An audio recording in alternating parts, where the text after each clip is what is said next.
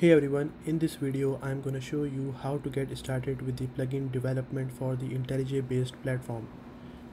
There are a couple of workflows for developing plugins such as Gradle, GitHub template and plugin devkit. In this video I'm going to use Gradle workflow.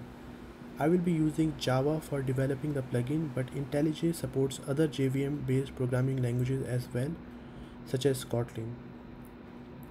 So what is a plugin? Plugins are a way to extend the IntelliJ platform. IntelliJ provides a very rich platform SDK that we can use to develop, build, test, run, and deploy plugin to the JetBrains Marketplace repository. In this video, I will show you how to create a simple HelloWorld menu item and add it to various IntelliJ IDE menus.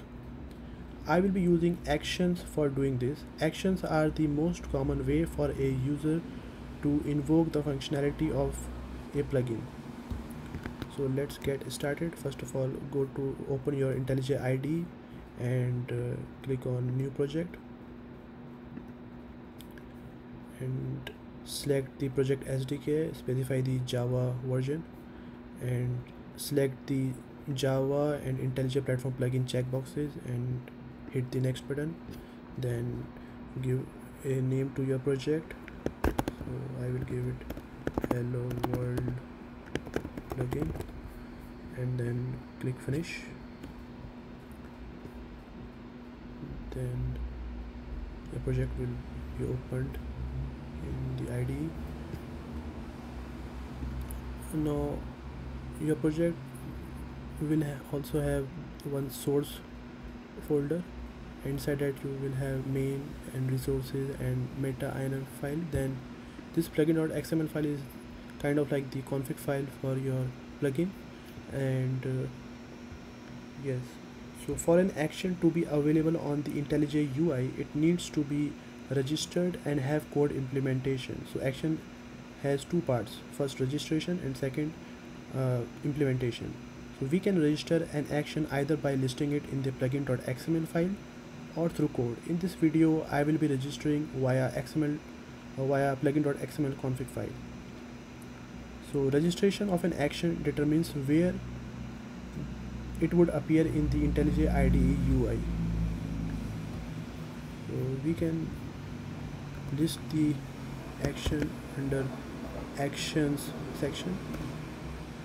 So action has three mandatory attributes. So first is ID. So ID attribute specifies the unique identifier for the action. So I will give it a name as hello world. And the second mandatory attribute is class.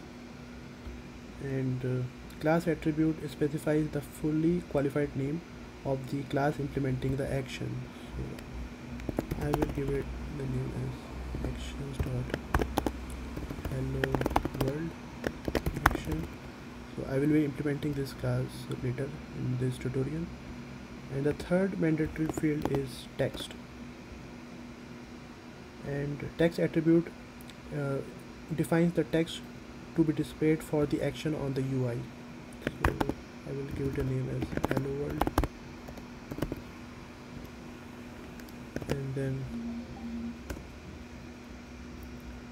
And then we also need to specify one add to group element. So add to group element is used to add the action to an existing group. So we can specify various group ID here, as you can see. So we can add our action to tools menu and many other menus of the IntelliJ IDE. So I will first select tools menu just to show you how it will appear in the IDE.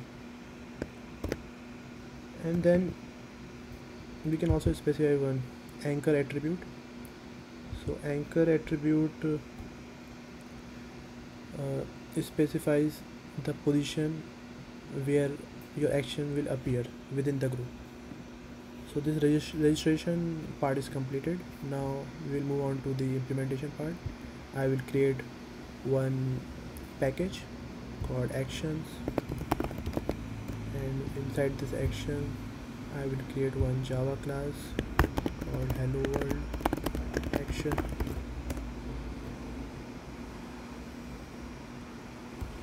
and I will extend this class with an abstract class called an action. So we need to extend it with this an action class and override one action performed method.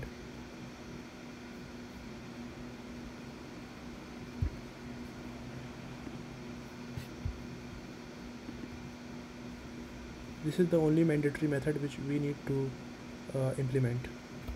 So in our case, I will be showing one message box when the user will click on our action.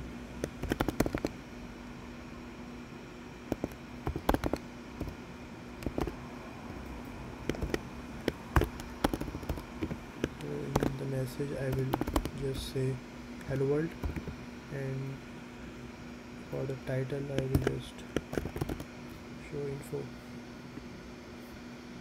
We can override other methods as well, such as update, and you can see that this action performed method receives one parameter, an action event. So this object contains information about the current context for the action, and it can be used to access projects and files.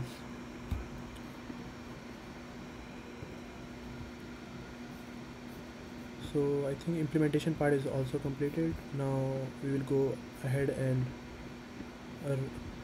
execute the run IDE task of the Gradle. So this task will build, compile our plugin project and run it. I will open one existing project.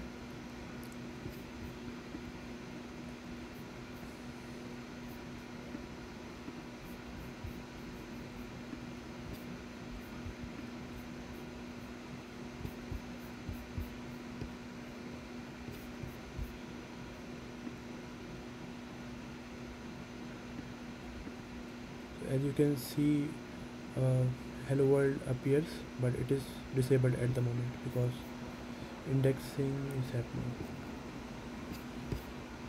Let's wait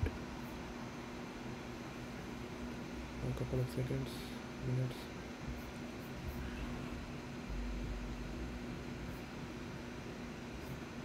Once the index will be completed, then we would be able to see this hello world action. So this is our basic plugin example.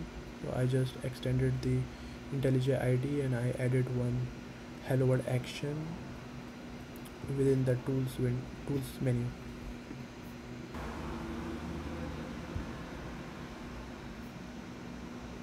There you go, it's completed. Yeah, so now you can see that it is enabled, and when I will click on this, I will see this message box which I created.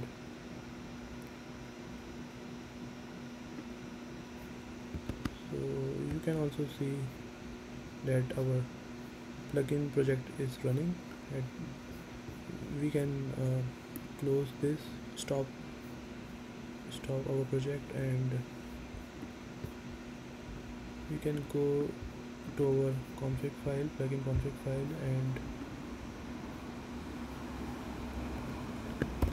we can add this action to other menus as well. I will show you how to edit it inside the editor pop-up menu. Go first, and we will also show you how to add it inside project view pop-up menu. Let's run it again.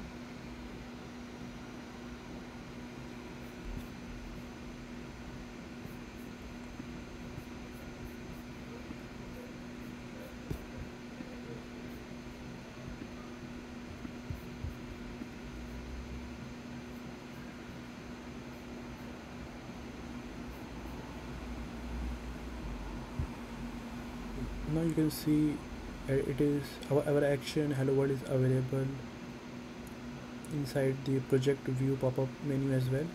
If we click on it, then we can see the same message box.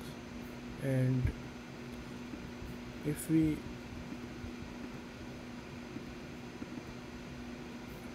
open it if we right click on the editor, then we can see the HelloWorld action inside the editor pop-up menu as well. If we click on it, then we will see the same message info box. So that's all for this tutorial. I hope you liked it, and please subscribe to my channel, and I will be creating more IntelliJ plugin development related videos in future. Thanks, bye.